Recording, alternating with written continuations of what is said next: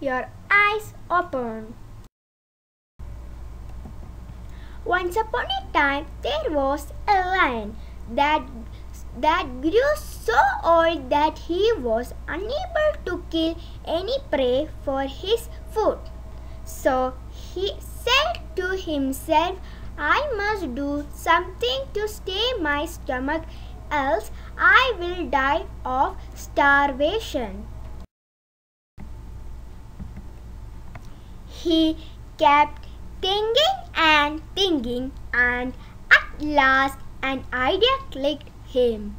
He decided to lie down in the cave, pretending to be ill, and then whosoever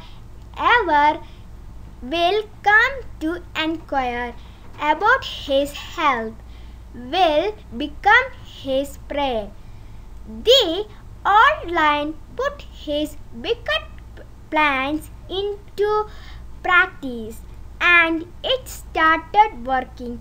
Many of his well-wishers got killed, but evil is short-lived. One day a fox came to visit the ailing lion. As foxes are clever by nature, the fox stood at the mouth of the cave and looked about. His sixth sense worked, and he came to know the reality. So he called out the lion from outside and said, How are you, sir? The lion replied, I am not feeling well at all, but why don't you come inside?